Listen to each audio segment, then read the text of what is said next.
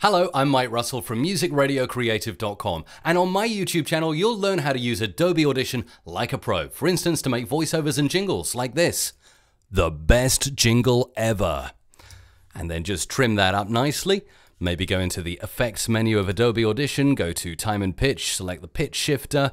Let's go for one of these lovely presets. I think this one will do nicely. High precision, apply it, and then we'll go into the effects menu again, modulation and chorus. Add that to make it sound nice. The best jingle ever. Then go into the multi-track and fatten it up a little bit with some of my secret sauce processing that I show you how to do on my channel.